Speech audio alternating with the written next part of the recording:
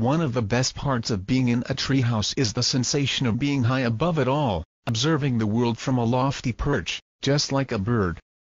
And when the treehouse you're in actually resembles a giant nest like Roderick Romero's aptly named nest house, we imagine it's nearly impossible not to identify with our fine feathered friends.